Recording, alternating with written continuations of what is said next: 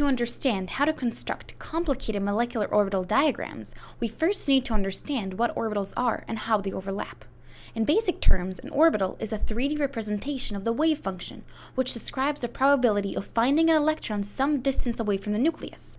The resulting region around the nucleus is what we call an orbital.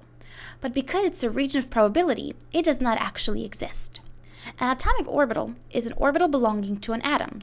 We use the atom's valence electrons configuration to determine which orbitals it has. We don't care about the core electrons because they're not involved in bonding. If we take a hydrogen atom, whose electron configuration is 1s1, we see that it has electrons in the s block, so it has an s orbital. The electron configuration for carbon is helium 2s2, 2p2. Since carbon has s electrons, it has an s orbital, and since it has at least one p electron, it has 3 p orbitals available. It's important to note that even though not all 3 p orbitals are filled with electrons in carbon, having at least one electron in the p orbital means that carbon has all 3 p orbitals available to be used. The 3 p orbitals are labeled px, py, and pz.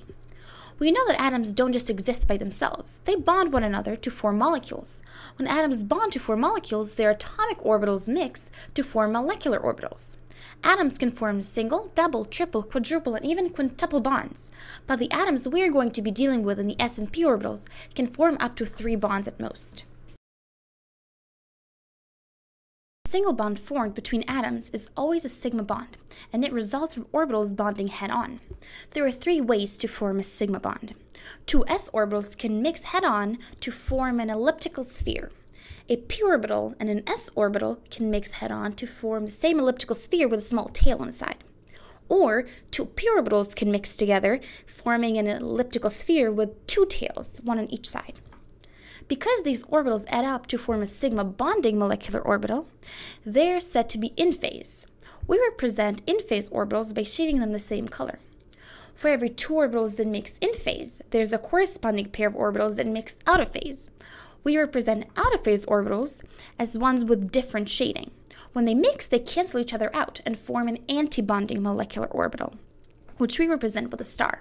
To form sigma antibonding orbitals, we can mix any 2 out-of-phase s and p orbitals. We can do 2 s orbitals, an s orbital and a p orbital, or 2 out-of-phase p orbitals.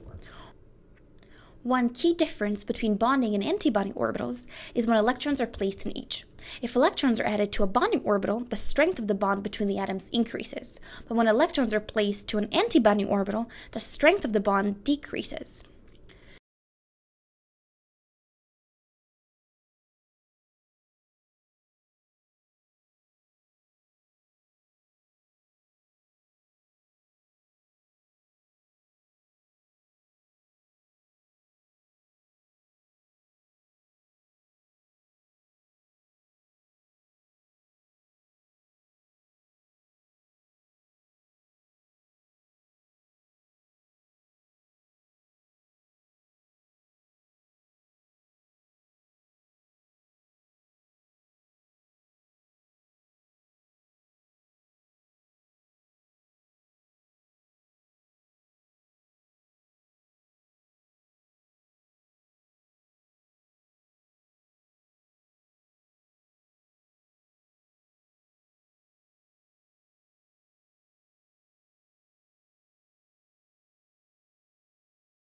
The first bond between atoms is always a sigma bond, but pi bonds are the ones responsible for forming double and triple bonds.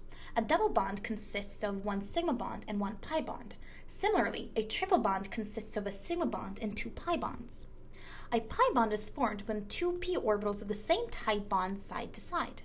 What we mean by same type of p orbitals is that 2 px orbitals or 2 py orbitals mix. For example, 2 in-phase px orbitals can mix to form a pi bonding orbital as such. Similarly, 2 out-of-phase orbitals can mix to form a pi antibonding orbital. And just like sigma bonds, placing electrons in a bonding orbital strengthens the bond, and placing them in an antibonding orbital weakens the bond. It is important to note that bonding and antibonding orbitals come in pairs. Whenever a bonding orbital is formed, an antibonding orbital is also formed.